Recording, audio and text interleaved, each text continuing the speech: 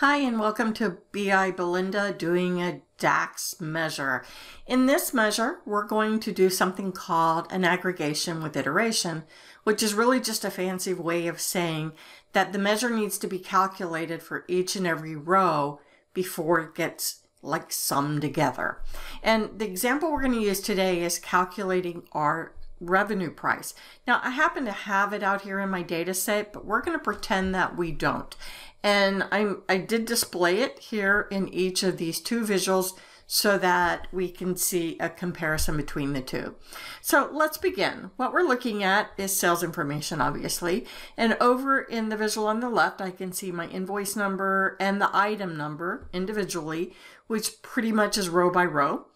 I can see the quantity for each of these items, and I can see the unit price, which each one costs in each scenario. So like right here in this phone one, you could see there are two at $379, but the total sales is $759. So the measure that I'm about to create should come up with this number.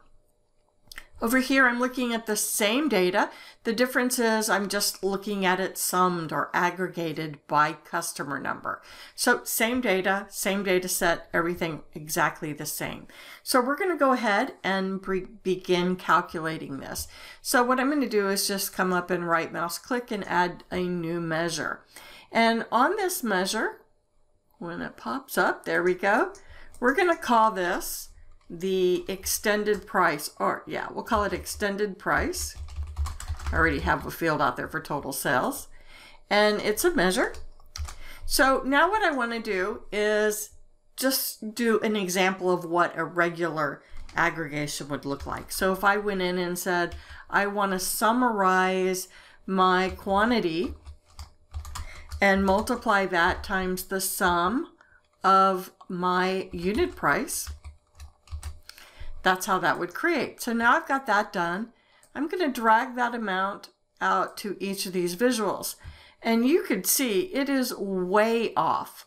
And the reason it's off is it's trying to add up like all of it, in this particular case, this 220 items of Aaron Fitz and multiply it times the sum of the unit price. And that is just not going to work at all.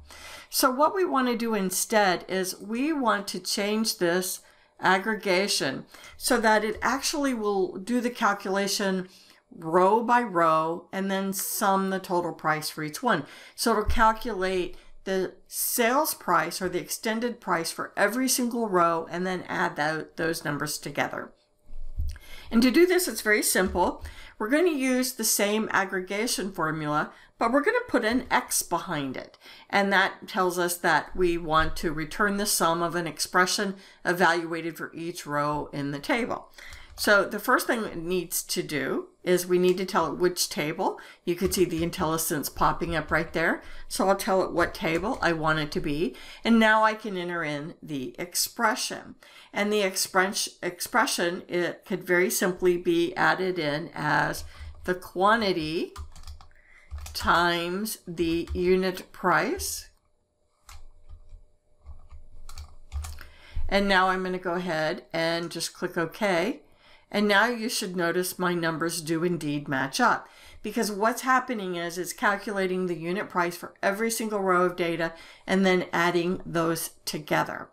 So that again is called aggregation with iteration, and basically it's using all the same aggregation functions.